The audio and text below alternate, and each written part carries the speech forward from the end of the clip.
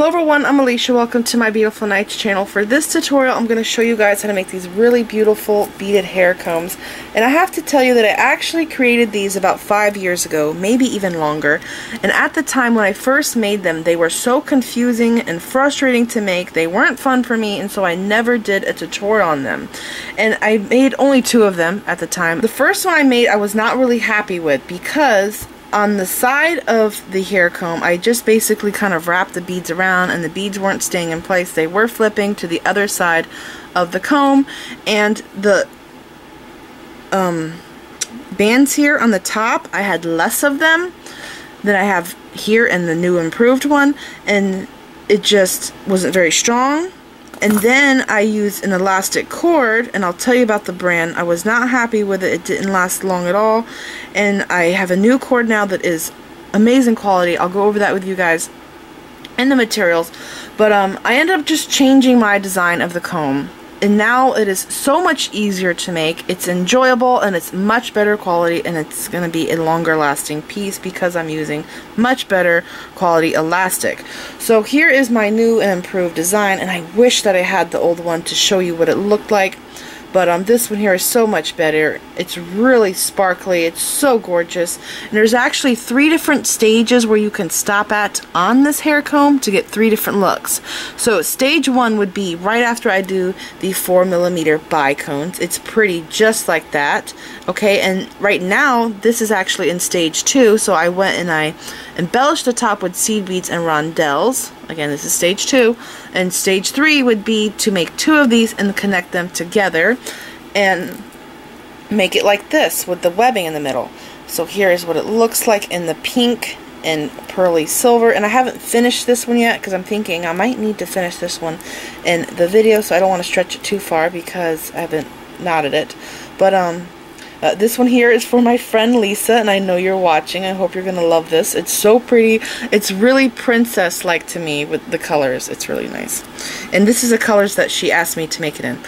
So, I'm going to show you guys how to make this. I'm going to go over the list of materials. I'm going to tell you everything you will need, and I'll also give you links for everything down there. So, if you buy the same exact combs I'm using, you shouldn't have any problems, and also if you use the same cord. So make sure that you have everything you need to make this, and let's get started. Here is the list of materials you will need to make a beaded hair comb.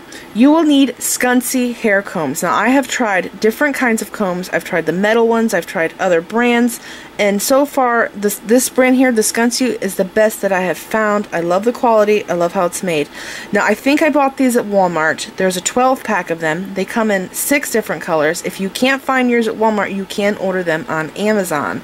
And they're very cheap and affordable, and there's free shipping. So I'll put a link for these down there in the description bar. And do make sure that you use the same combs I use, because if you use another kind, if it's not the same as mine, if it's whiter, you're gonna have a hard time with the bands on the top of your hair comb, and it's gonna be so confusing. You're also going to need bead stringing wire. You will need to cut 2 pieces, and each piece will be 4 foot long, 1 for each comb, and the size I'm using is 0.010. Now if you don't have this and you can't get your hands on it, I bought mine on Amazon, you can use 10-pound monofilament, but with that you'll have to tie knots. This one here, I'm not tying knots, I'm crimping it. So when you're tying knots, you have to pass through beads and you're clogging up the holes. So I really found that it's best to use this size bead string wire for this project. You're also going to need elastic cord. Now when I first made these, I used Stretch Magic, and I hate that stuff. It is crap. It stretches out really fast, and I've had a spool of it in storage for a while, and I wasn't really using it, and when I went to go use it, it was like dry rot, and I'm like, what in the world? I never got a chance to use this. So this stuff here I've actually had in my stash for 6 years, and it is in perfect condition. I do keep it stored in a clear bag, so I don't know if that's helped it, but it's really strong, good quality elastic. I also got this from Amazon. I will put a link for you down there in the description bar in case you want the same stuff, because it's really good stuff, okay? Now the size I am using is 0.07, so it's not the smallest, it's not the 0.5, and it's not the point, or is it 1.1 millimeter. I'm using the size that's in the middle, and this I have found to be the best. Now, on the first combs I used the smaller 0.5, and it was just not strong enough. So I do recommend to get the 0.7 millimeter. You're also going to need bicones. I'm using 40 of them in each comb, so actually you need 80 bicones.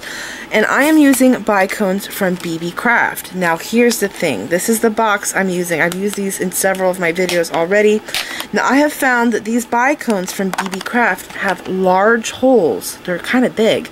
And the holes on them are rounded, so they're not cutting my cord. Now some of them do have sharp holes, but what I just did is I went through them and I picked out the ones with the rounded holes. So I found these to be really just perfect for this project because they have big holes. So I will put a link for these bicones. There's a really nice color selection here down there in the description bar, and I also will have a coupon for BB Craft in case you make an order through them. You can save money. And you're also going to need rondelles. I'm using 3 millimeter rondelles for embellishing the top, and I'm using 13 on each comb, so you will need 26 of these in total. And I just used these in one of my recent videos. I will put a link for these down there also in the description. And you're also going to need seed beads. Now I prefer to use junky seed beads for this project because the poorer quality seed beads have larger holes than the Miyuki or Czech. So here you can see these are not good quality, which is just perfect for this project, and I'm sure everybody has beads like this. Now if you don't have poor quality seed beads, I would say if you do go with a name brand, you're probably going to want to go with Toho because they're more similar to these seed beads. They have big holes. And you can use a 10-0 or 11-0, it depends on your hole size of your bead. You're also going to need bugle beads, and I prefer to use the longest bugle beads that I can get for this because it makes it faster. You're not going to need a certain size. You can use any size bugle bead you want. You're basically just stringing them, so you don't have to use a certain size. You're also going to need crimp tubes. Now I found that it's best to have a number 1 crimp tube for doing the crimping on this part here, but for the elastic part I like to use a number 2 crimp tube, so you'll need 2 different sizes. And you're also going to need tweezers. These are very helpful. I use these all the time. And chain nose pliers for the crimping, and I also use these for getting through tricky places. This is the list of materials. I know this sounds like a lot. I'll have everything down there for you guys, and also links to everything I got so you can make the same hair combs that I have here. So let's get started.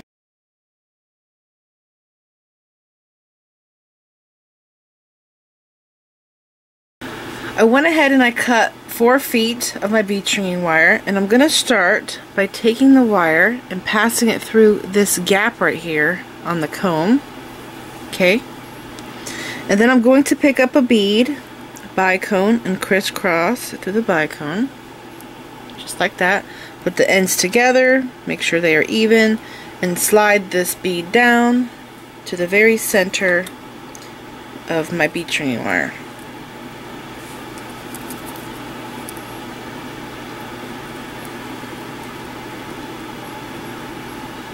Okay, so here's the center. You can see how it's wrapping around like that.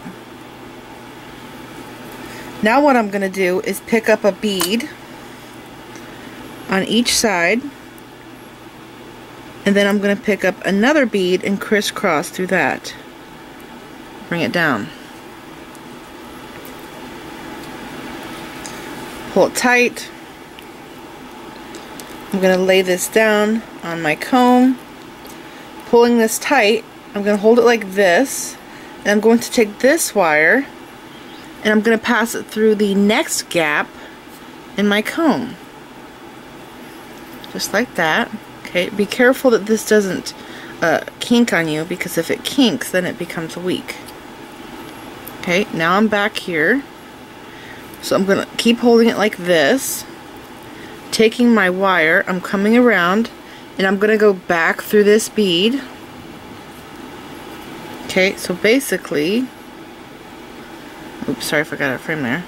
I'm just wrapping the wire around the comb. Okay, just like that. Now make sure you pull this really tight. You don't want it to be loose. And then I'm going to continue doing this again, I'm going to pick up a bead on each side, pick up another one and crisscross through that, bring it down. Okay, I'm going to take this wire here, go through the next gap. So sometimes you might have to look at the back. So this is the next gap I have to go through. Okay, so I'll flip this back over, pull this tight through my gap there on my comb. Now, you don't want to go in between here. You want to go inside the gap because it's more secure. Okay, now pull this tight, take my wire. It's good also to hold this in between your fingers so it doesn't loosen up. Take the wire, come around, and go back through that bead. Pull it through. Okay. Pull it tight, and there we go. We have 2 done so far. So I'm going to keep going, and I'm going to do this all the way to the end. A bead on each wire. Pick up another one and cross through that.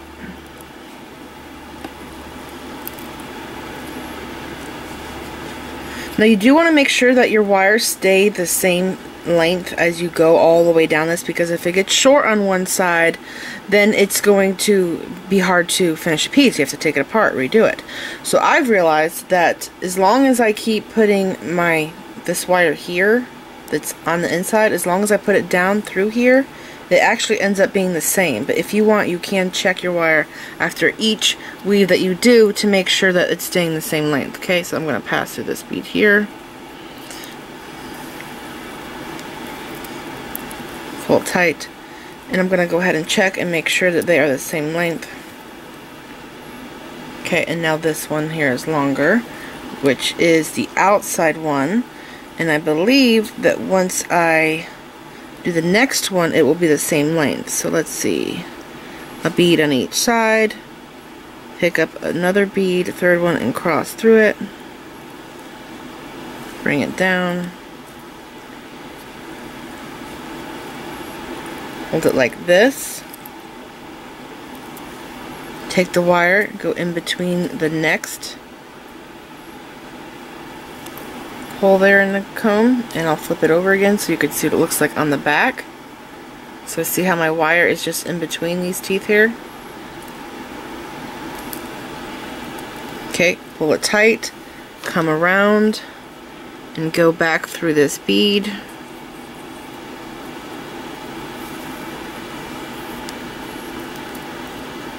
Okay, now I'm going to check my wires again and see if they match. And they sort of kind of are close. So I'm just going to keep going doing this weave. It's pretty simple until I get all the way down here, and when I do, that's when we're going to embellish the top. So I'm just going to keep going.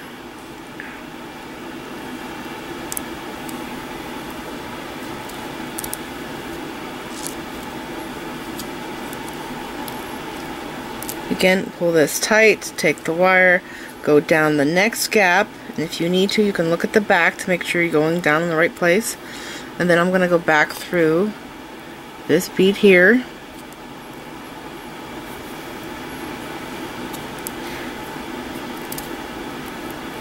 And pull this tight.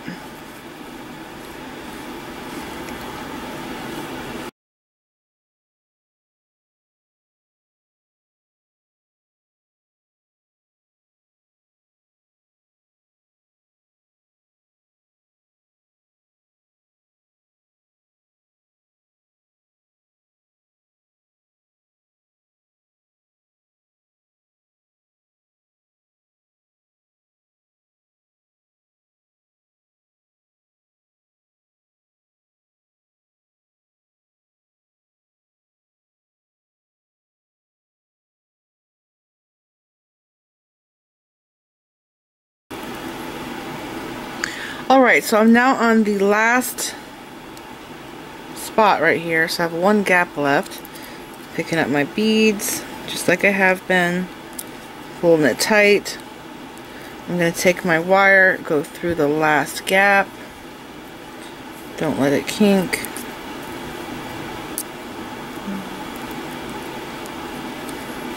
Okay, and then I'm going to come back through.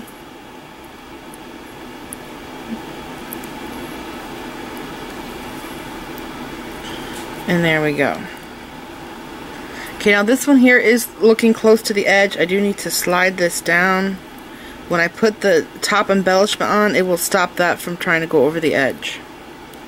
So this is what I have so far, and like I said, this is stage 1. You can stop right here. I would go back through this bead, and through that one, and then I would meet on the back side and I would crimp it off. If you want, you could stop right here. It's very pretty. So now I'm going to show you how to embellish the top. So even though I am using junky seed beads, I did pick through them and make sure that they were somewhat uniform to each other, because I don't want them to be like one that's really big on one side and then one that's like thin, flat shaped on the other, because it will look terrible. So I did try to get them to look sort of uniform. But the main reason why I'm using the poor quality seed beads is because they have big holes. And I need that for my elastic to go through. So I'm picking up a seed bead on each side, sliding it down, and then I'm going to pick up my 3mm rondelle, and I'm going to crisscross through this bead and slide this down. Pull it very tight, and then I'm going to pick up a seed bead on each side and slide that down. And I'm going to come up to the camera so you could see what I've done. Okay, now I'm going to take my bead stringing wire and I'm going to pass through this bead here. Now sometimes I might have a bead in the way, so I just use my fingernails to push it over so I can pass through. Okay, coming through that bicone, I'm going to pull my wire through like this, and then I'm going to swap to the other side. And by the way, I do go like this because sometimes they're not lined up, and doing that helps them line up. Okay, now I'm going to take this wire and go through this side,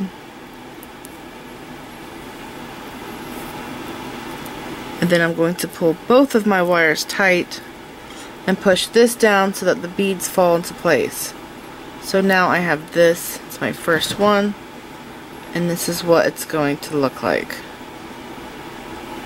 Okay, I'm going to keep going, picking up one seed bead on each side and then crossing through the rondelle, and again one seed bead on each side. And then crossing through the bicone. There's my rondelle. Bring that down, pull it tight, and a seed bead again on each side. Slide that down. I'll come in close again so you can see. So I'm right here. I have to pass through this bicone, pull that through, swap to the other side and pass through the same bicone, but in the opposite direction.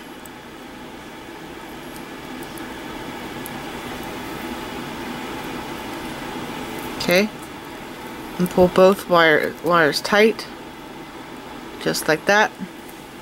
And I'm gonna keep going, repeating the same steps until I get to the end. It's pretty simple. One seed bead on each side, a rondelle, cross through that,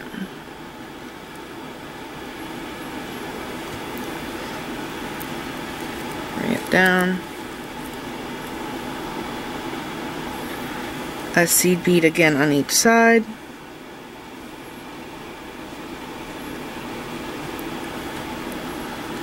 slide it down, coming out of here, this bicone down here, I'm going to go through the next one,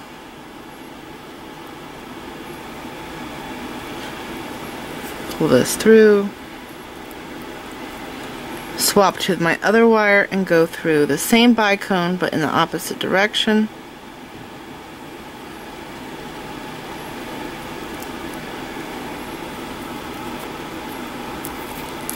Again, pull it tight. And there we go. So I'm going to do this one more time with you guys, and then I'm going to let you do it by yourself. So again, one seed bead on each wire. Pick up a rondelle, cross through that bead. Bring it down, pull it tight. A seed bead on each wire again. Slide it down.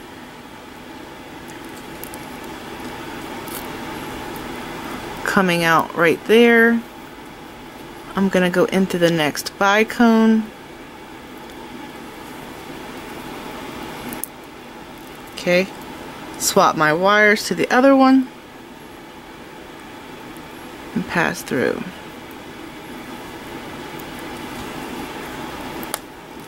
Make sure you pull it tight each time you do this, and again I also like to go like this and just press the beads down so they pop into place.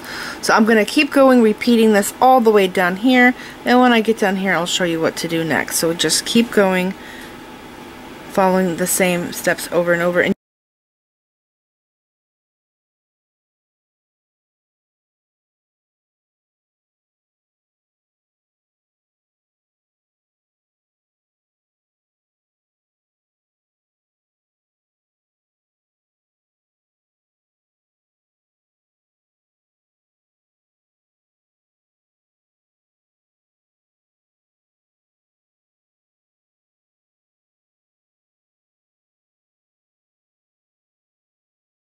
Okay, so I'm going to do the last one here, and this one will be different because I'm going to be crimping after I do the top one here. I'm actually going to just be using one wire so that I exit out of this bicone and I come down here instead of on the end. So I'm going to take one of my wires. One might be longer than the other. This one is, but not by much though. It's a very small amount. And I'm going to pick up a seed bead, my rondelle, and a seed bead. Slide those down. I'm right here, so I'm going to go at an angle and go through my bicone on the end like this. Okay, and then I'm going to pick up a seed bead and I'm going to go through just the rondelle.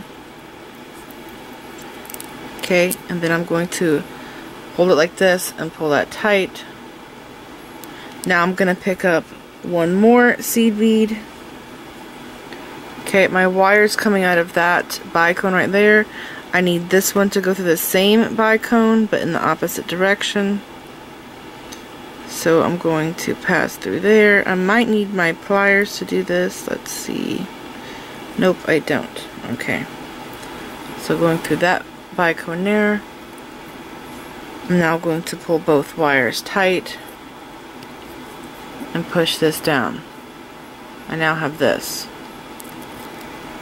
Okay, so now I'm going to take this wire here and I'm going to go in between this gap, not the first one, but this one, the second one in.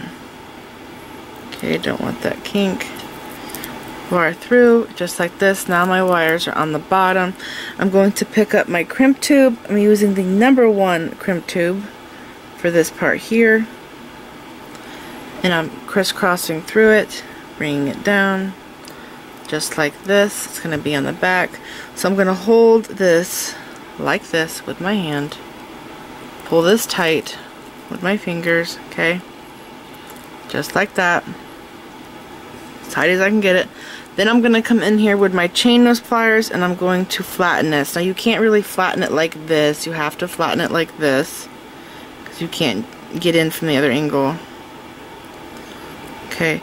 So I'm going to go over a few times and make sure that it is completely squished down.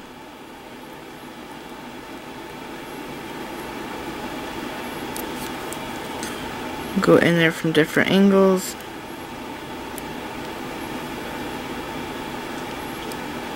Now this crimp is sticking up. There's nothing we can do about it, but you're not going to feel it on your head. That's the thing. It's going to be fine. Okay, now what I like to do is I like to, hope you can see this, I like to take my wires and weave under this wire here. Okay. Because it kind of hides, oops, my crimp some. Kind of makes my crimp lay down, is what I'm trying to say. But I gotta fidget with it in order to get it to do it. So I'm gonna take my other wire, go under there, grab it. Okay. Now you can flatten this and slide the crimp underneath, but it's a little tricky to do, but I've done it. It's going to be hard for me to show it on camera, but it's just something I like to do.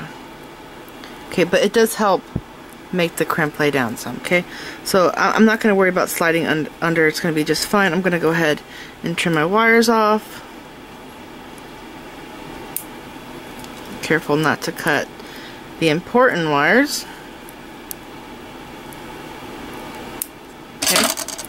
And there we go. This one's all done. So now you have to have 2 of these made in order to go on to the webbing part. But I gotta tell you, I'm going to leave this video here. I'm gonna do this as a 2-part video. It will be easier for me, and I think it will be better for you guys as well. So I'm going to stop here and look out for part 2. I will be uploading it in a couple of days. This is it for part 1. To learn how to do the beaded strands on the top of the hair comb, please watch part 2. I hope you guys enjoyed this video. Please like this video, leave me a comment, subscribe if you want to see more of my videos, and don't forget to click the bell button to get notified when I upload new videos, and like me on Facebook. And don't forget to share pictures of the jewelry you've made from my videos on my Facebook page, and follow me on Pinterest. Thanks for watching.